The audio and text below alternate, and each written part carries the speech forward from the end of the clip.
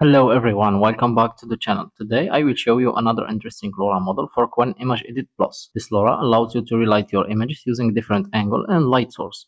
To test out this Lora model, we will be using the nunchaku version of Qwen Image Edit Plus and the nunchaku Qwen Lora model loader.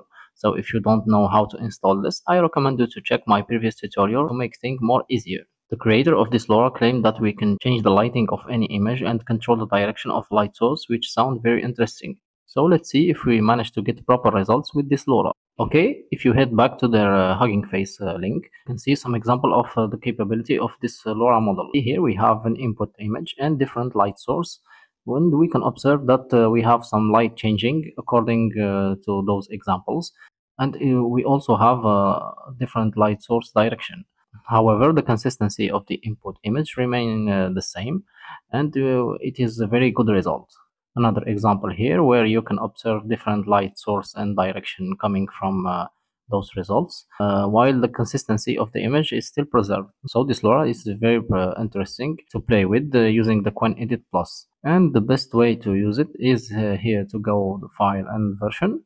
You can clearly see that we have different models, starting with the Lora model. We have an ancient version which has 6 days from now, and we have an updated version that was uploaded recently. They have practically the same weight. However, I recommend you to use the second version, which has more data training. And I am pretty sure that in the upcoming days we will have another version that will get more accurate results with easy usage. Make sure to download this Lora file. You can also download the workflow here. Then what you can do is go to a ComfyUI root folder, enter model, go to Lora, and place your model here. Make sure to rename it Qwen multilight.SafeSensor.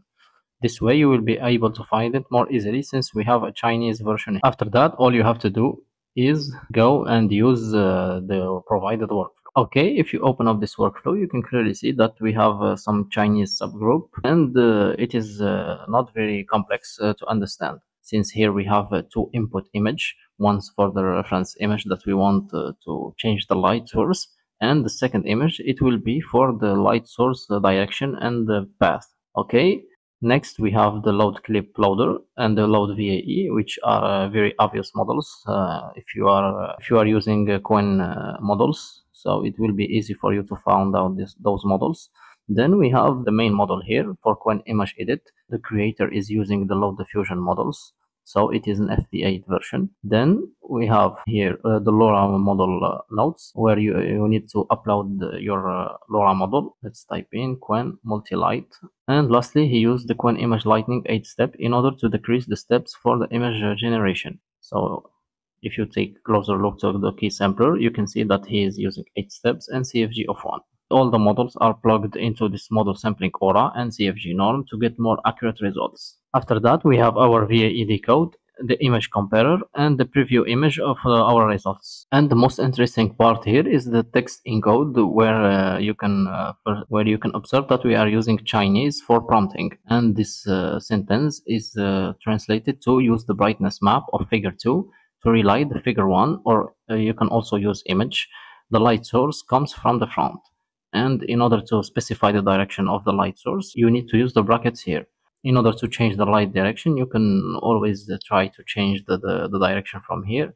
You can use from the above, from the front, from the right, from the left, etc. And the best way to use it is here we have some keywords which are related to the direction of the light.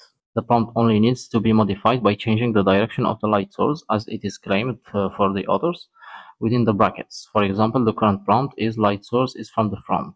So we should be able to get the light source from front using this workflow.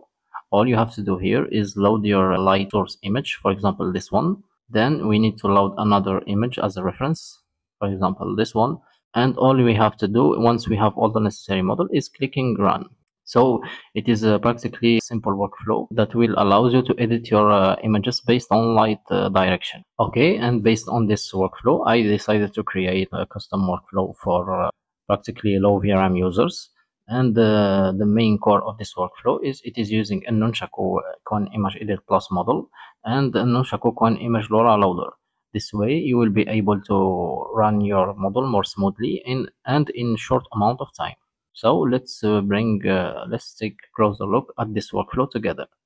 Here we have the loading model. Make sure to use the nunchaku Qwen image edit plus. I'm using a 4 steps version as always. Here make sure to load your Qwen multi-light Lora model. As for the other models, it is basically default models. I'm also using another key sampler without Lora in order for you to get a comparison between the two images. So this one is using directly Lora model, and with this nodes we are using only a base model. So you can disable that if you don't want to waste your time. The next step is gonna be loading your image. Make sure to load your reference image. It is very easy here, and the reference light source. Once it is done, those nodes are gonna upscale our both images into 1 megapixel. Then this one is gonna be encoded, the ones with the reference face, in order to be used for the text encode image edit plus. So this one is gonna be the image 1, and the second is gonna be this image 2. As for the key sampler here, you can clearly see that we have two samplers.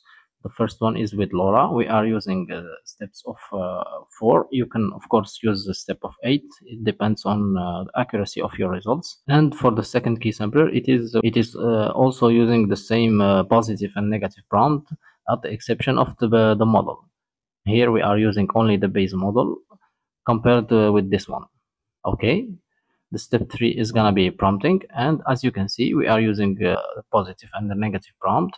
And here I add this CR prompt list, which allows you to use different prompt without bothering yourself with inputting every prompt separately. So using this node, I added 6 prompts here, and each prompt is practically different, and the main difference remain in the light source direction. As you can see here, I regrouped every necessary prompt in Chinese, and I included some keywords in order for you to understand it more. Here we have, for example, the light source is coming from the front. Here we have a left front.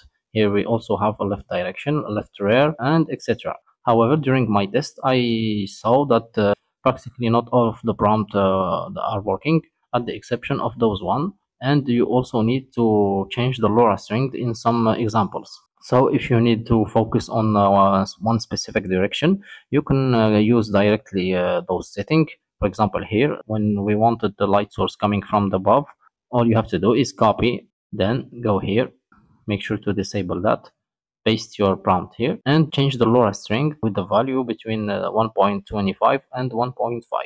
This way you will be able to get your results more properly. But for now, let's leave this CR prompt list connected. The same goes for the other. It depends on what you need exactly. So make sure to use the right prompt and also the right Lora strings in order to get a proper results. Since this Lora model is still under development, so it should be fixed for the upcoming updates. We should have all direction of light source working properly. Okay, here I wanted to show you some results that I get using this workflow, and you can clearly see the main difference here. I added the light source coming from the front using this light source as an image, and here what I get. This is the first results, and you can clearly see that it managed to keep the consistency of the image with some position shift here. We have a small position shift. If you take a closer look here, for example, the fingers is slightly shifted upward. The same goes for the face and all other details. However, we still have a good consistency with the light source coming from the front. So using this workflow, you can run multiple tests in order to see if the model works properly or not. Here I started from the front, then I asked for the left, then we asked it for the right. Here it managed to create the light perfectly. The same goes here, at the exception of some light brightness here. And the main problem, I noticed that it not always created the light coming from above and below. And lastly, I asked for light from rear, and it managed to create it. You can clearly see that the light source is behind the lady's head. So for this updating model, practically most of the direction of light source are respected, at the exception of the above and the below direction. So I think maybe it is related to the steps used for this trial. So let's try to increase the steps to 8 and do another test with another image. Okay, let's take this image as a reference, and I will try to do some tests using this image. Okay, here we have the results of our second trial, and you can clearly see that we have different images, starting with this one.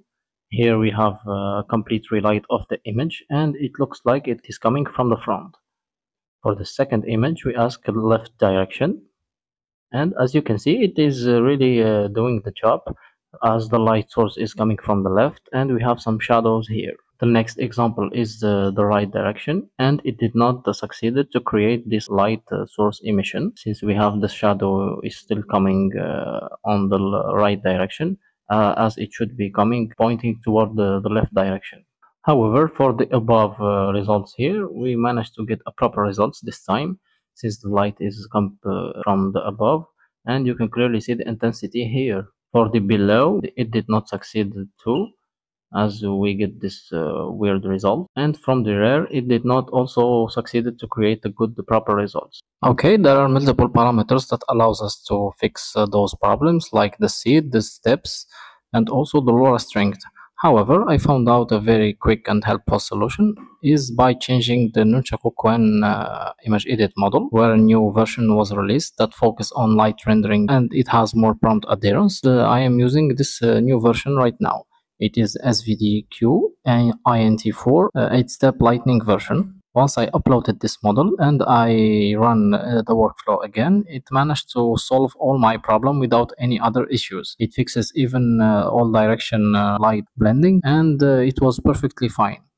I did not have to change any Lora strength or try to play with the seed and the steps. So keep that in mind the next time when you want to try a Lora using a nunchaku version. Make sure to select the right version. Otherwise, you can also use the GGUF version or the FP8 version by replacing the model's nodes. It will also work fine for you. Okay, that's it for today's tutorial. If you like this video, please push the like button for me, subscribe to my channel, leave me some comments down below. Don't forget to become a Patreon member of my Patreon page, where you can get early access to my work and ask me for additional help. Thank you.